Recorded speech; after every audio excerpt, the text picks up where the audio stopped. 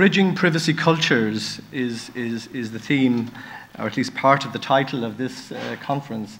And I often think that part of the complexity for those coming outside Europe is this complexity of structures we have.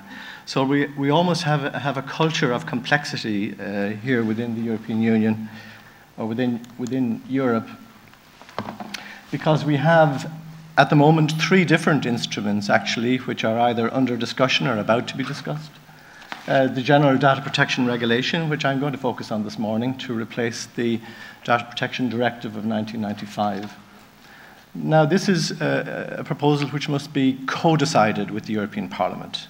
So while we are wrestling with this very complex proposal in the Council Working Group, a similar exercise is taking place in the European Parliament. And while we operate, as it were, behind closed doors, the European Parliament operates in the full glare of publicity. So we all know about all of these amendments which have been tabled in the European Parliament. But ultimately, the Presidency, representing the Council, and the Rapporteur, who is the lead member of the European Parliament with responsibility for the proposal, will meet and try to work out a compromise between the Council and the European Parliament. So the work that we have been doing in the Council is half the story.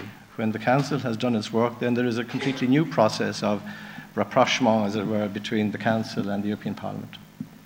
And I will focus on this shortly. But we also have a directive on data protection in the context of criminal law and criminal penalties to replace a framework decision from 2008. This too is subject to co-decision with the European Parliament. Now, this is lagging behind. Work on the directive is lagging behind work on the regulation, because the regulation contains all the general rules, or at least will contain the general rules, and the directive then will contain some exemptions and derogations for that specific field of activity, law enforcement. And we shouldn't forget that an exercise to update the Council of Europe's Data Protection Convention, Convention 108, is also underway. And we shouldn't forget the important contribution which the Council of Europe has made to the whole area of data protection, in fact taking the lead with Convention 108 back in 1981. And the time has come now to update that convention. And the European Commission has been given a mandate now by the member states to represent 28 member states. We have 28 member states since yesterday with Croatia's accession. The presidency approach. Before we started work back in January, obviously we had given some thought, how are we going to handle this very complex file? These were the considerations which we brought to bear.